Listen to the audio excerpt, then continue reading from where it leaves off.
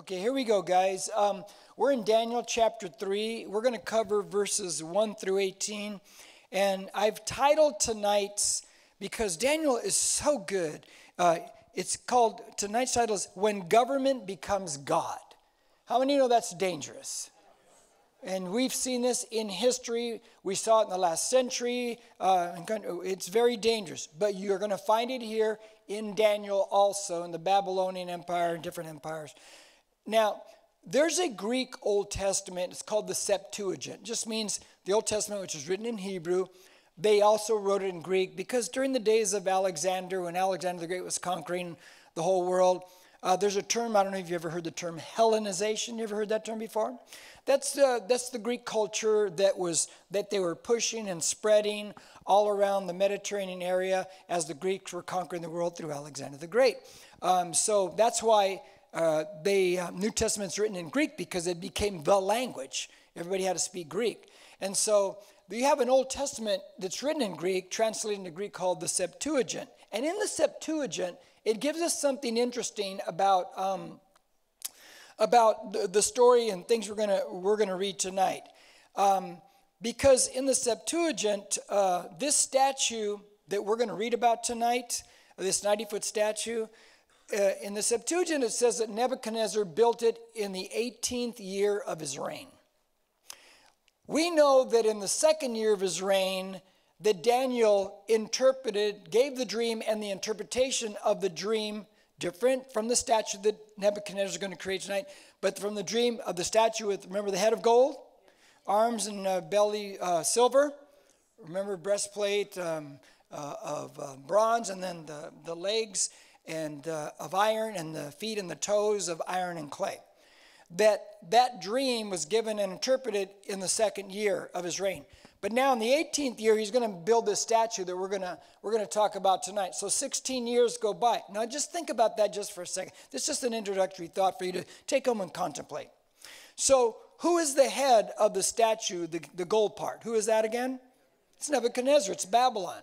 He's going to build this statue of gold in chapter 3. We're going to see this in a second. So if 16 years go by since the dream was given and the interpretation of the dream, and you're Nebuchadnezzar, and in 16 years you haven't seen any of the next Medo-Persian Empire to come in, represented by the silver. You haven't seen any of the belly of bronze, the Greek Empire.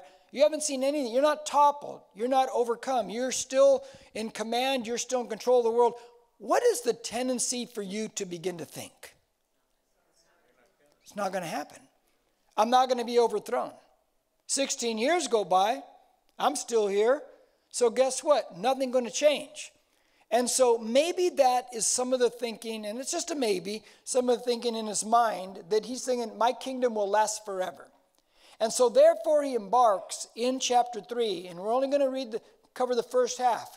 We're not going to get to the part that you really want to get to, I guarantee, about the furnace and the fire and all that stuff. We'll get there next week, okay?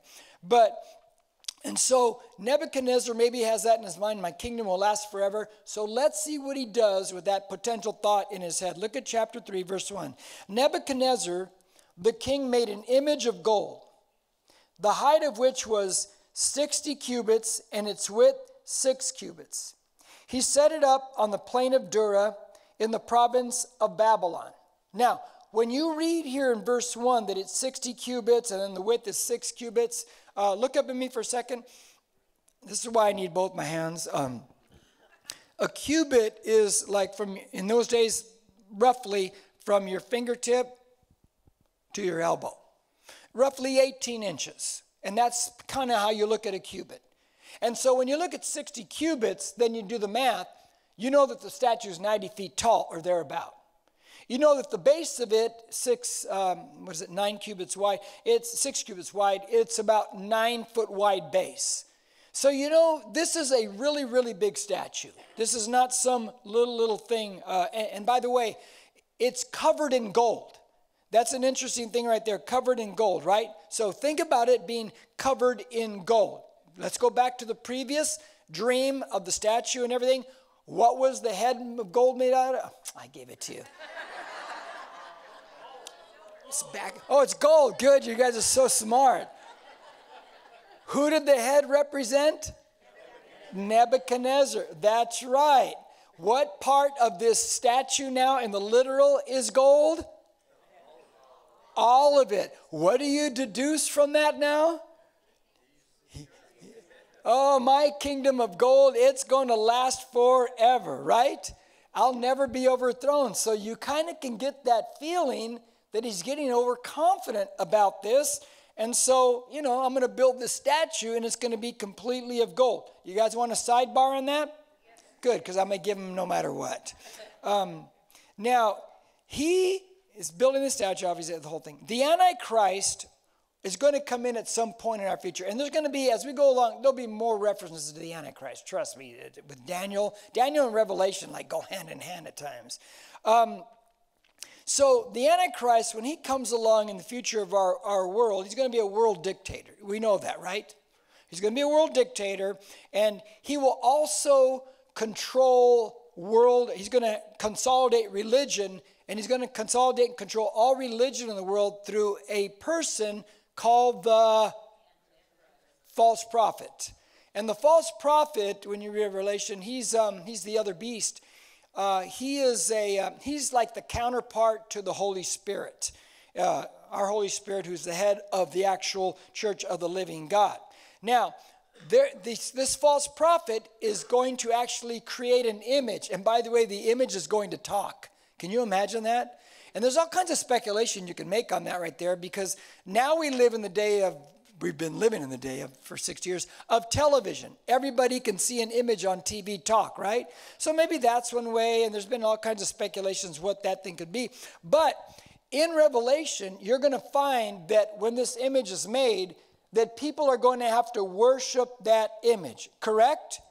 So now you find here, and we know, those of you who know the book of Daniel, he's now making an image here. And we know that people are going to have to fall down and worship this statue, this 90-foot statue that's covered in gold. And so you're watching something that is going to keep on being replayed in history, where a leader, a dictator, is going to want to be worshiped as God, as deity. You follow me so far? One of the things that tells you is that, does Satan have any new plans? No, if they work, right?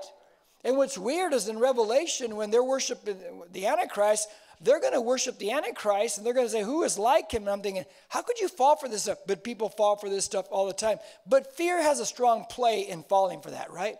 To keep people in line. So Nebuchadnezzar builds a statue. It's not just for aesthetics, though it is beautiful, I'm sure. There's a ultimate purpose, and that is worship. So verse 2 says, then Nebuchadnezzar the king sent word to assemble the satraps, the prefects, the governors, the counselors, the treasurers, the judges, the magistrates, and all the rulers of the provinces to come to the dedication of the image that Nebuchadnezzar the king had set up. Verse 3. Then the satraps, the prefects, and the governors, the counselors, the treasurers, the judges, the magistrates, say magistrates, and all the rulers of the provinces were assembled for the dedication of the image that Nebuchadnezzar the king had set up. And they stood before the image that Nebuchadnezzar had set up. Now, that sounds like two really boring verses, right? You probably just want to read them, get through them, but you can't do that, because there's something very important. And some of the things I will say in this book, it may throw you a bit on how you look at this culture in America and the world and everything else. I'm fine with that. But I will stand on what I believe and what this thing says to the day I go to that grave and see Jesus face to face. Amen to that one? Now, he gathers everybody in the empire, everybody who's anyone in the empire, all the uppity-ups, all the high officials, everybody authority, and he calls these people there. Certain ones are called the magistrates.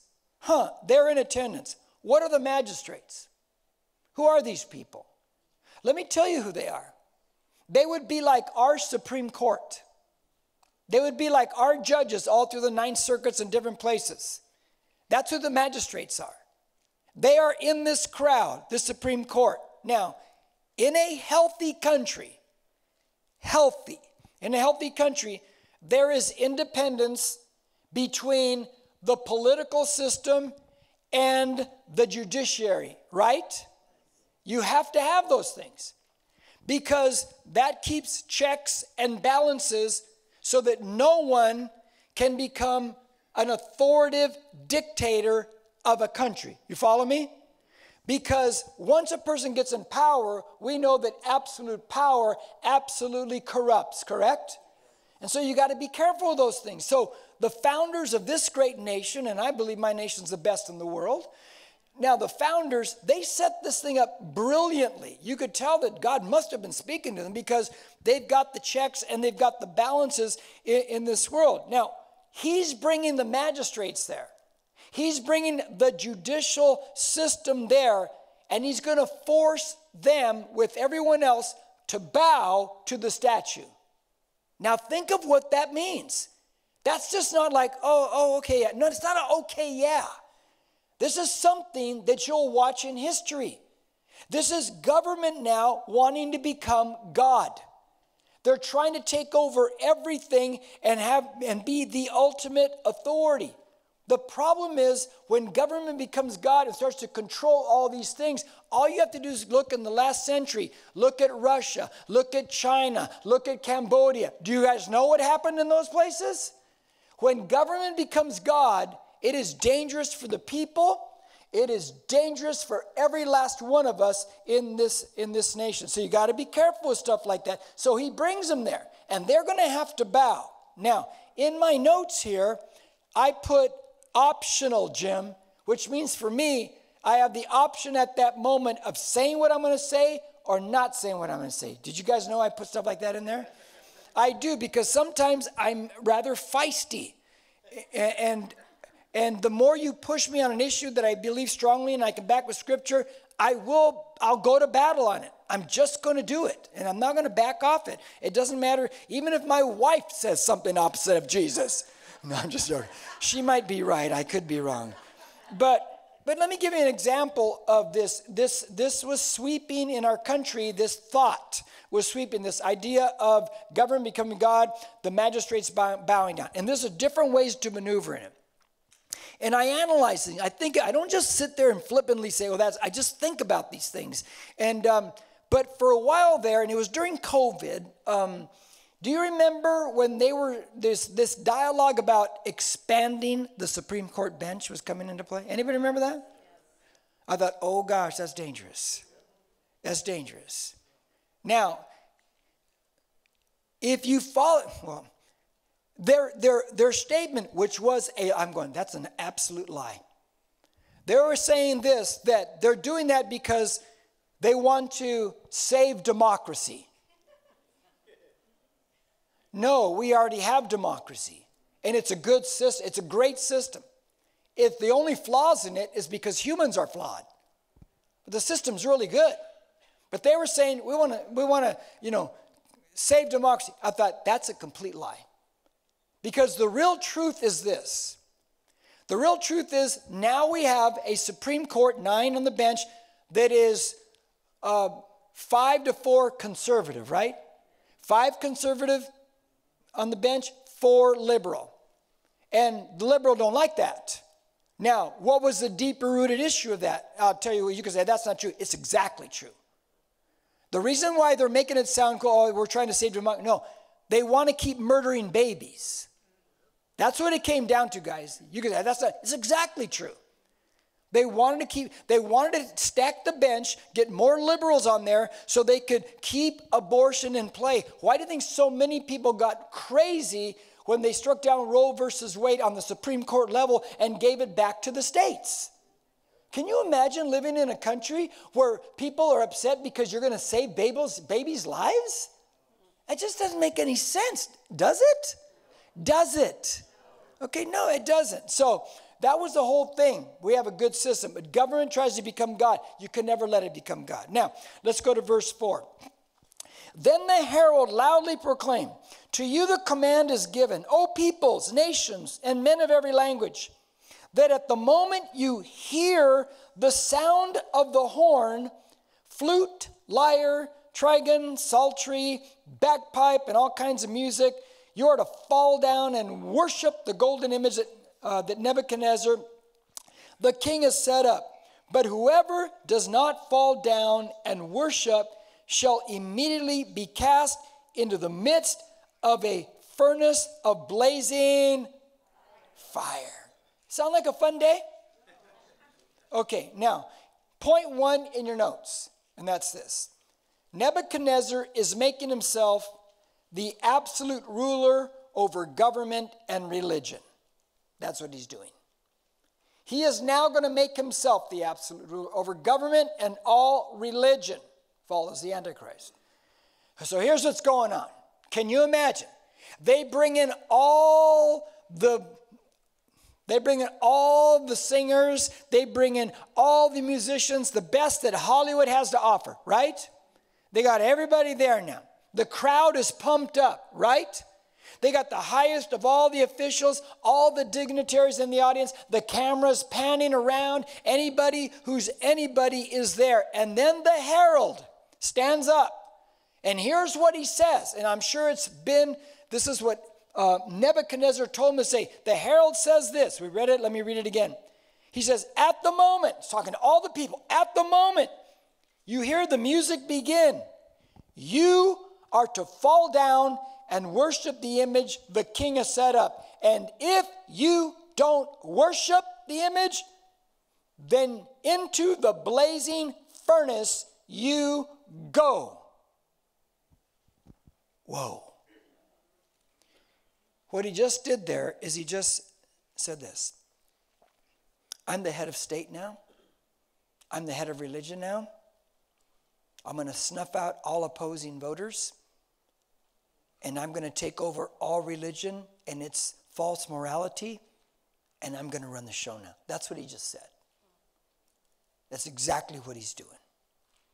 If you don't bow, then you die. What does the Antichrist again say? If you don't worship the image, bow, then you what? You're going to die.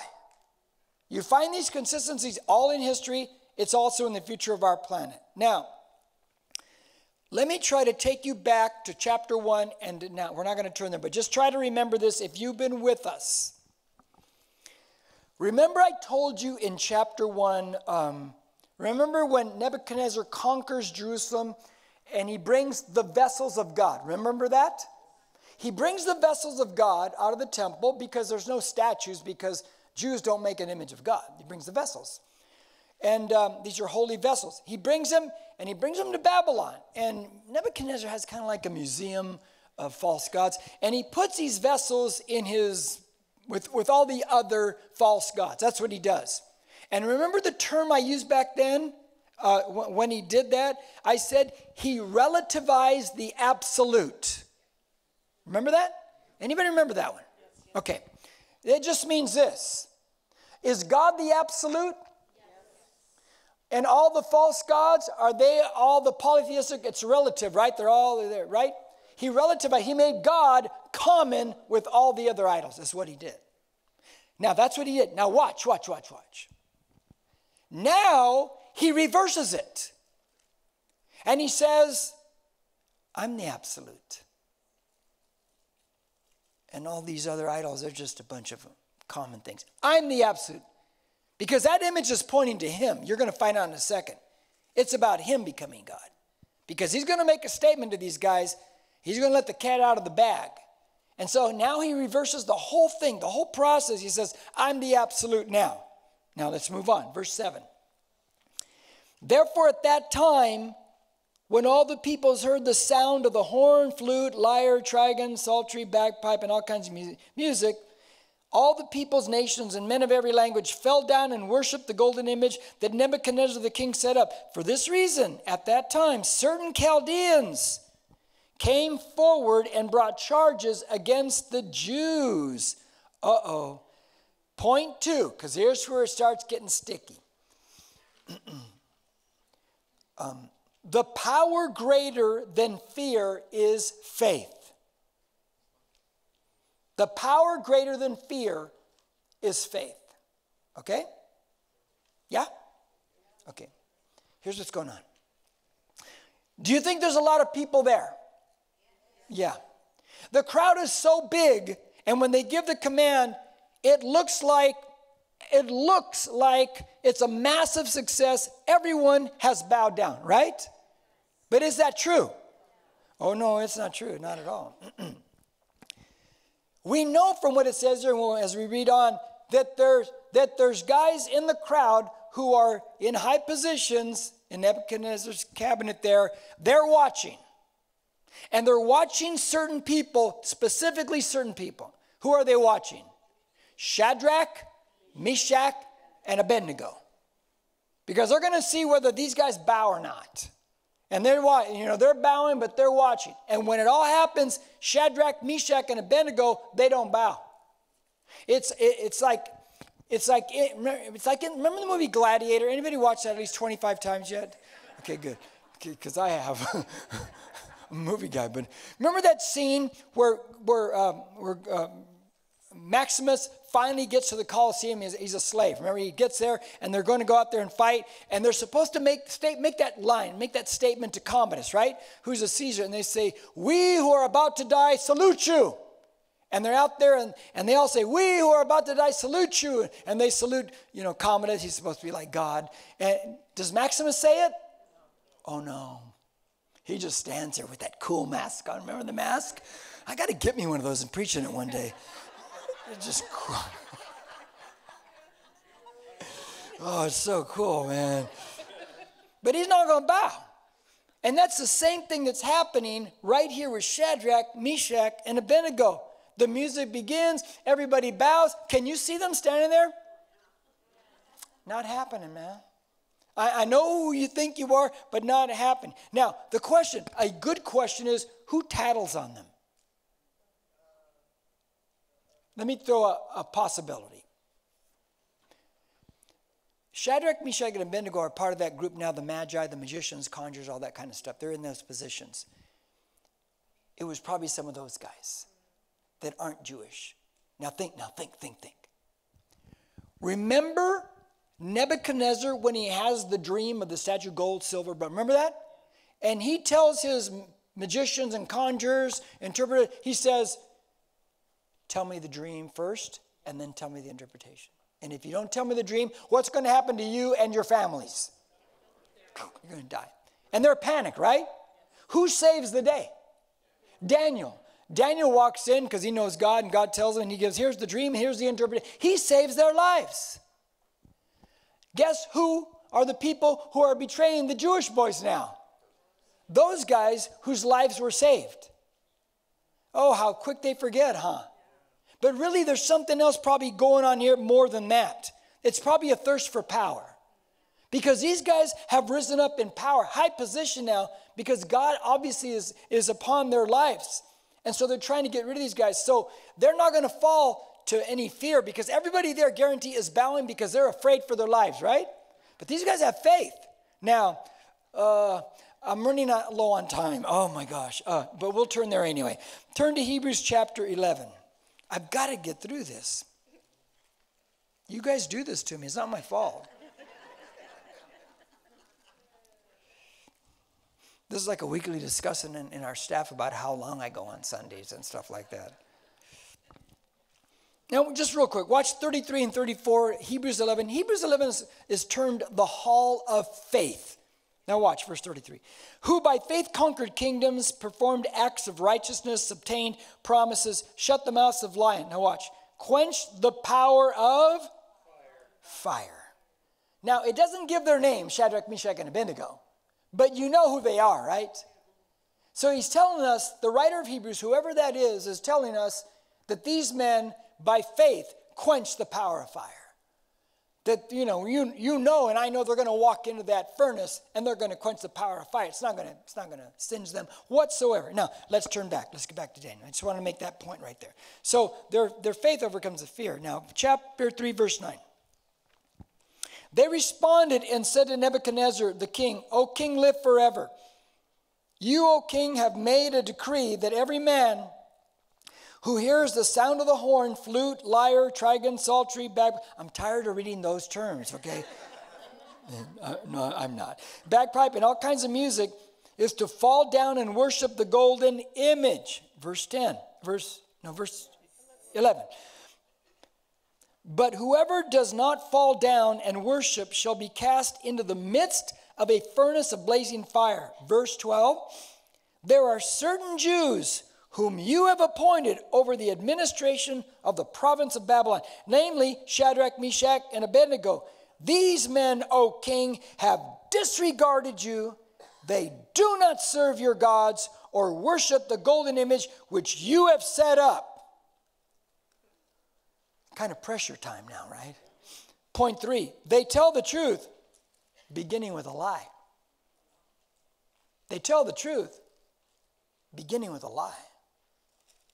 Okay, think about this. They say they have disregarded you. Question, have they really disregarded him? No, they haven't. They've been on his team the whole time. They've been helping him the whole time. They haven't disregarded him. But then they bring and they say, that's their lie. Now here comes the truth. They don't serve your gods or worship them. Is that true? It's true.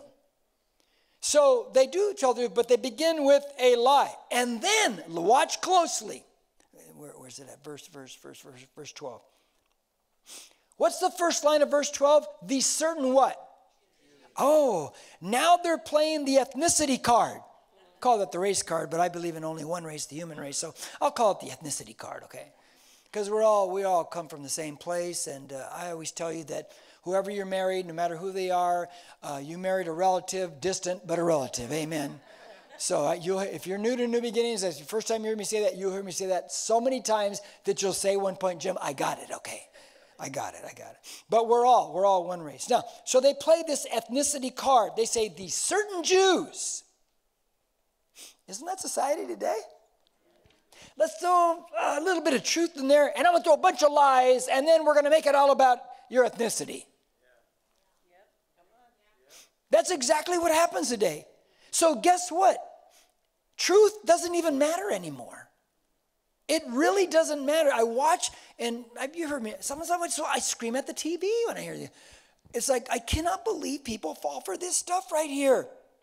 Now, question, why do these guys lie about Shadrach, Meshach, and Abednego? Well, look back at chapter 2 real quick, and verse 49. It says, and Daniel made request of the king, and he appointed Shadrach, Meshach, and Abednego over the administration of the province of Babylon while Daniel was at the king's court. Did they get to rise up in power with Daniel?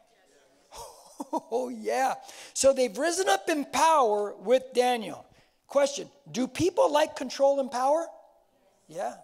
These guys want to get Shadrach, Meshach, and Abednego out so they can be in the higher power positions. That's what's going on.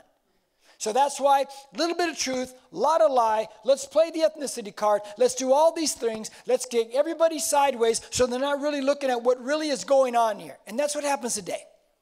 And it happens all the time. And I personally, I'm just so sick of it. Now, sidebar. You guys want a sidebar? Yes. Okay, good. They start with a lie about these guys. If you're in a leadership position, get used to being lied about. Anybody know what I mean? Get used to it, man. You better develop thick skin if you're going to stay in that position. Because they're going to lie about you. I have been lied about so many times. Sometimes I'm upset because the things they lie about, I do wish I had. Can I tell you the most ridiculous lie I ever heard about me? And there's so many. There's so many. You know, this was over 20 years ago. And person was upset. I won't tell you what they're upset about. And they left the church. And like that hasn't happened to me 200 times in my life. And as a leader, if you bend to what everybody wants, you're not a leader. You're not a leader. You got to stay the course with what God is telling you. But anyway, this person said, some of you have been in a long time, you're going to know who it is, so don't tell anybody who it is. You know, just because they're sitting in the fourth row. No, I'm just joking. I'm joking. 1, 2, 3, 4. No, this person said, it was when we were building the church, they said, they accused my wife and I of taking the tithe money. And my wife's name is Olivia, and that Olivia was driving anyone remember? She was driving a Lexus. Here's the funny part. We didn't have a Lexus. Another woman in the church named Olivia had a Lexus. So I was upset that we didn't have a Lexus. Even though they accused me of having a Lexus.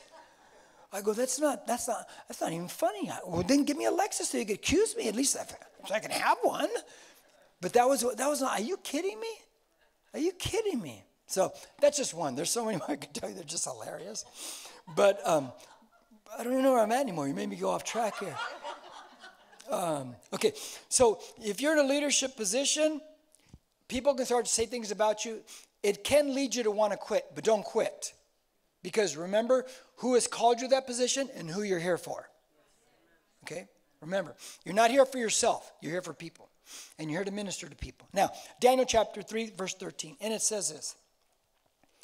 Then Nebuchadnezzar, in rage and anger, gave orders to bring Shadrach, Meshach, and Abednego. Then these men were brought before the king. Nebuchadnezzar responded and said to them, is it true, Shadrach, Meshach, and Abednego, that you do not serve my gods or worship the golden image that I have set up? Now, if you are ready, here it comes again, man. Now, if you're ready, at the moment you hear the sound, do I have to say them again? No, here I go. The sound of the horn, flute, lyre, trigon, psaltery, and bagpipe, and all kinds of music, to fall down and worship the image that I have made. Very well. But if you do not worship, you will immediately be cast into the midst of the furnace of blazing fire. And what God is there who can deliver you out of what? My hand. Number 4, great point. Nebuchadnezzar lets the truth slip out. He just let the truth slip out right there. We'll do it. Okay, he says, is it true you don't serve my gods or bow down to my image? Then I'm going to give you one more chance. Okay, guys, one more chance. But then notice he said this. What God can deliver you out of my hand?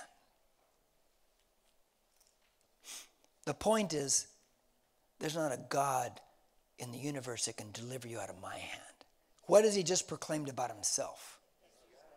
I'm God. I'm God. I'm the all-powerful God. He let the cat out of the bag. He set himself up as God. Now you get the clear picture of why he wants control over everything. Now, here's what's weird. Let's watch kind of a flip-flop of his life. Look back at chapter 2 and verse 46 and 47. This is after Daniel has interpreted the previous dream. Then King Nebuchadnezzar fell on his face and did homage to Daniel and gave orders to present to him an offering and a fragrant incense. The king answered Daniel and said, surely your God is God of gods and a Lord of lords and a revealer of mysteries, since you have been able to reveal this mystery. What did Nebuchadnezzar proclaim after the interpretation of that dream in the last chapter? Daniel's God is what? Is the God. What is now Nebuchadnezzar stating in this chapter to these 3 guys? I'm the God. He's flipping back and forth. You're watching this whole thing happen in this man's life. He's doing a 180-degree turn. Now, the big problem that's going on here is just a problem of human nature, fallen mankind. Can't blame anybody. We've been in that boot, in that shoe. We fall into that shoe periodically. We always got to watch out for it. He made himself what? He's what? He's God. Okay. What was the temptation to Adam and Eve in Genesis 3? Eve, eat the fruit and you'll be a what? You'll be God.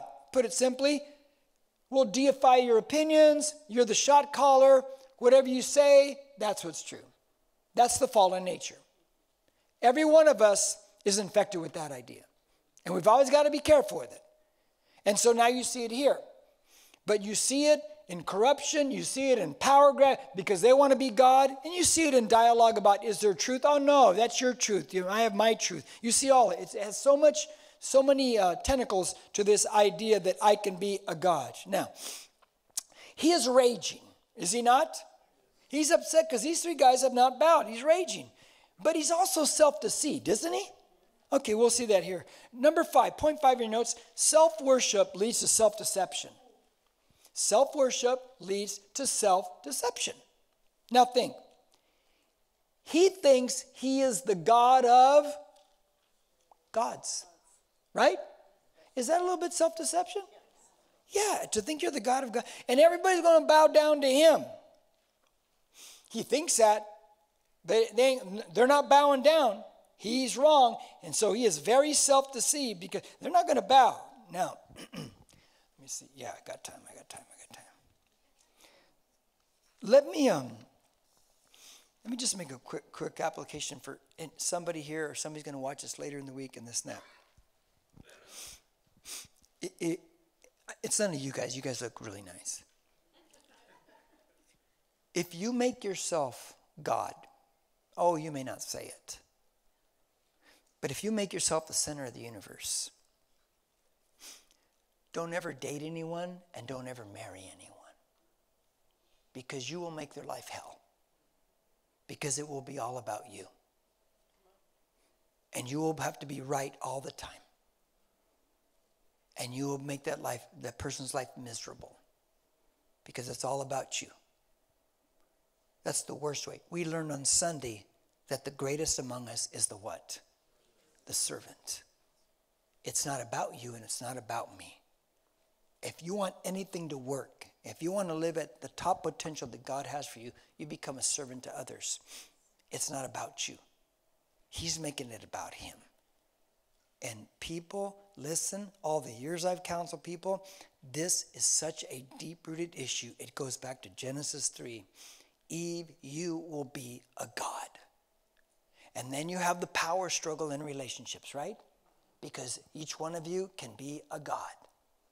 And that's why you see in Genesis 3, it eventually evolves to a woman's desire shall be for her husband. The word desire means to run after or run over. That's the literal idea of it. And it says, and he will rule over you. Does that sound like they're getting along? Sounds like a power struggle, huh?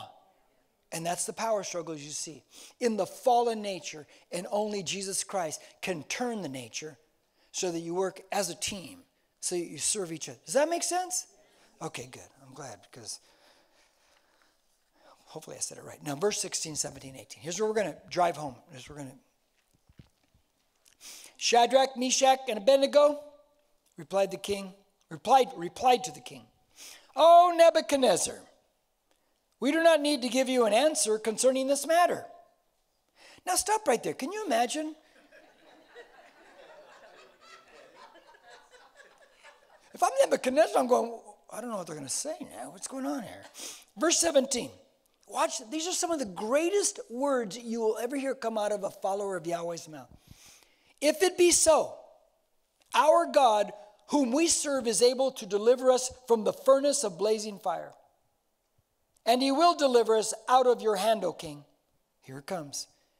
But even if he does not, let it be known to you, O king, that we are not going to serve your gods or worship the golden image that you have set up. I got a question. Do you think anybody around there is listening to that? Okay, before I get to that, I just want you to think about this, because I think it's really important. You could read that knowing the story. We know the story that they're going to be delivered. We'll get there next time. You could read that and say, oh, God delivers them out of all their problems. They didn't go through any pressure. There was nothing like that. You'd be wrong. Just think. Just get back into their position now and think about this. Previously, Nebuchadnezzar said, if none of you guys can tell me the dream and interpret the dream, what's going to happen to you and your families? Okay. Now with the statue, if you don't fall and worship it, what's going to happen to you? Okay, now think about that. Let's think about it. Let's back up now, and let's say you're one of these three guys, and you got a family at home. And you got some kids, maybe they're like teenagers, whatever. And you're sitting around the table, and you know these things are coming. And you know what has to happen. But you know that you are not going to bow. But what if your family's feeling the pressure? Wouldn't they feel pressure? And what if your teenage kids say, Dad, just bow. We know you don't mean it.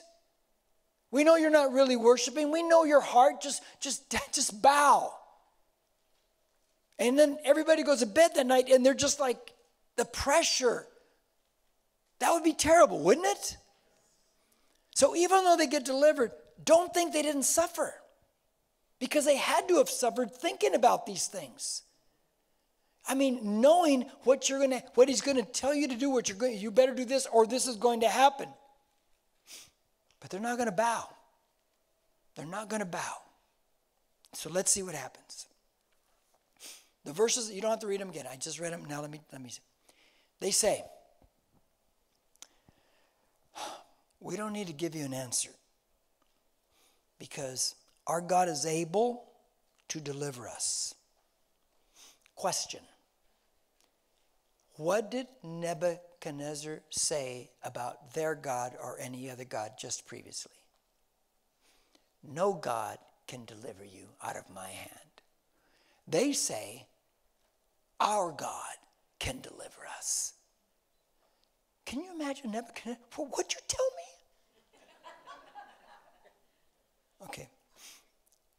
And then they say, he will deliver us. He will deliver us out of your hand. And then comes the biggest statement of all. It's just, he says, but even if he doesn't, we're not bowing. Even if he doesn't, Nebuchadnezzar, just know, and everybody here know, we're not bowing at all. It's not going to happen. What do they just say? What's going on? What do they mean by that? Here's what they mean. They're saying, we're not going to pretend to tell God what to do. That's for God to decide in my life. Did you hear what I said? So get off the bandwagon that God's going to deliver you every time. No, you watch some of the greatest of faith in the scriptures. They didn't get delivered. Now, when they say that to Nebuchadnezzar, that renders him, in a sense, powerless, does it not? That probably got him so, it gets him so mad. He can kill them, but he can't force them to bow. I just made everybody bow, but I can't get these three guys to bow. Now here's the bigger question, or a bigger question. Why can't he force them to bow? What's the secret? I'll tell you the secret. It's your secret and my secret. These guys know that this life is not all there is, that there's an eternal life. And you better start buying into that truth, because that truth will secure you in your foundation in anything you do, knowing that this life is not all there is. He's raging now. He's steamed up. And so now he's going to have them instantly cremated. I'm going to get rid of these three guys, light that fire up. They're going to die now, or so he thinks. And we'll pick that up next week. So let's pray. Thank you, Jesus. Thank you for, what a great story. It's not just a story, it's reality. God, that these three men had the faith in the midst of fear to not bow, because they know where they're going, and they know whom they serve, and they know who the greater authority is. Thank you, Jesus, for this great example from these men of faith. In Jesus' name, amen and amen.